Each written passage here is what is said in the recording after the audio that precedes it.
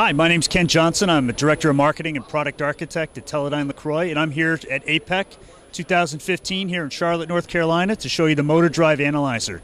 The Motor Drive Analyzer, it's an 8-channel, 12-bit, 1 gigahertz oscilloscope platform that samples all channels up to 2.5 gigasamples per second.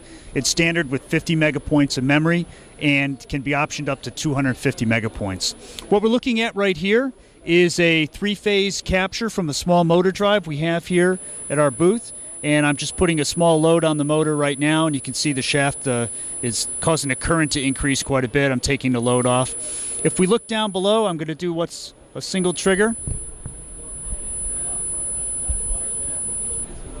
And now if we look below here, you can see the table values for power, various power quantities. We're calculating VRMS, IRMS, real power, apparent power, reactive power, power factor, and phase angle. We're looking at all 3 phases, and we're looking at the total of the 3 phases right here. Basically, we know this information because we've gone through a setup in our Motor Drive Analyzer program, and I've defined the drive output to consist of a wiring diagram that's a 3-phase, 3-wire. I'm doing a line-to-line to line-to-neutral conversion. I'm probing line-to-line, but I'm looking at line-to-neutral values. And I just simply assign my voltage and currents to different channels. And I'm also applying a filter to a harmonic filter on the output, so my values are calculated just on the fundamental that's being applied to the motor. We calculate these values by using a sync.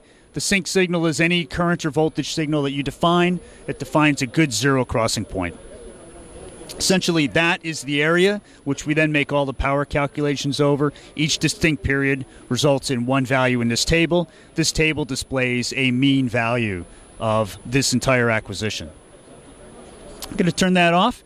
We have a feature called Zoom and Gate. It's on right now. If I turn that on, you'll notice the power values disappeared. That's because I have less than 1 cycle. But now if I put at least 1 power cycle on this period, I can see that I have a table of values. These values in this table are now just in the zoom area right here. And as I move this zoom area around, I get a longer, a different value in the table because it's gating the results in this table just to this area right there. Now we can take a longer acquisition. I'm going to take a single shot. We'll take a longer acquisition. And I actually just faulted the motor. I put a little too much of a load on it, but it's now recalculating. You can see here, now I have a very long acquisition.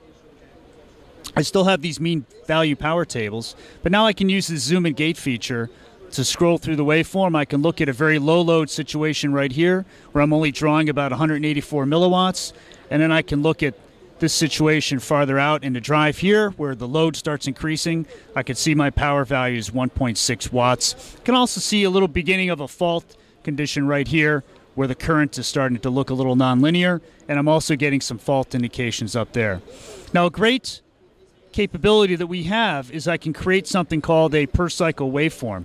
And that per cycle waveform is a quantity that represents something important to me. In this case, this is the apparent power. I'm going to look at the real power as well. In fact, I'll drag the real power up there. Basically, what I'm now looking at is a plot of this value over time. So as I zoom in on this right here, these are the per cycle calculated values. That's a mean value. This is the range of values. There's 7 in this zoom, and I'm plotting each 7 of these values over time as a waveform. And as I change the zoom area, those waveforms zoom as well. If I reset that, now this is showing in a time-correlated way the values of, in this case, the apparent power and the real power over time as this current increases. So we have a very powerful dynamic analysis capability. Simple example, but it shows you the depth of capability of our tool. Of course, we're also a complete, fully functional 8-channel, 12-bit scope. This new feature capability combined with our ability to use the MSO, other channels, gives us ability to correlate control system behaviors to everything we can observe on the 3-phase power system. So it's a complete system test, it's a static power analyzer test, and it also does dynamic power analysis with the zoom and gate and these detailed per cycle synthesized waveforms. So this is Ken Johnson talking to you from APEC, from Teledyne LeCroy at APEC 2015. Thank you.